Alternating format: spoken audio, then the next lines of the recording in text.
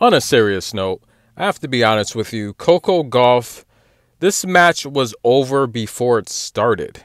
If you guys watched the coin toss at the net, Coco Gauff came to the net smiling. She was so happy. And look, guys, Iga Swiatek, she's riding the bike before the match. She's doing strength and conditioning. She is working. She's not smiling, okay? If you're a competitor, this is war. You're going out there to fight and win.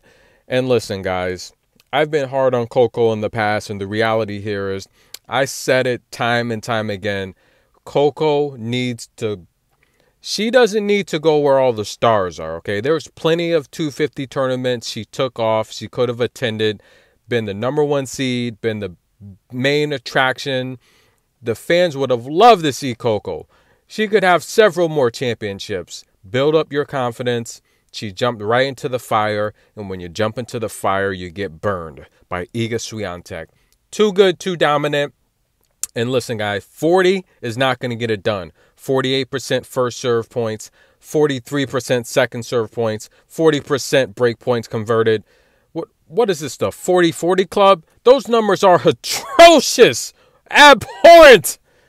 Are you serious? You're not going to beat the #1 player in the world with numbers like that. Iga Swiatek dominated this match. 81% of her first serves. Perfect on break points. 3 for 3. Come on, Coco. You're too defensive. In a match like this, first of all, you can't come out smiling and giggling. That's not going to get it done, ladies and gentlemen. Coco, focus on your game plan. Too much on the defensive, worrying about what Iga's going to do. Iga ran laps around your head mentally. And listen, guys, hats to Coco. She's a great player. I still think she's one of the best players in the world. I think it's a fact she's one of the best players in the world. But you know what? After a while, you get tired of getting beat by someone. I will be at the WTA finals in Texas. And I wouldn't be shocked if Coco Gauff wins the whole thing, upsetting Iga. Stay tuned. Good energy reporting. Iga Swiatek beats Coco Gauff in straight sets.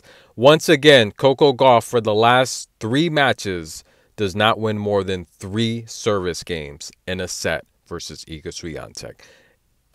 Unbelievable. Good energy reporting. We will be back for the main event. Well, technically, this was the main event if you ask me. But the last match of the day, Paula Badosa, vamos! Taking on Danny Mel.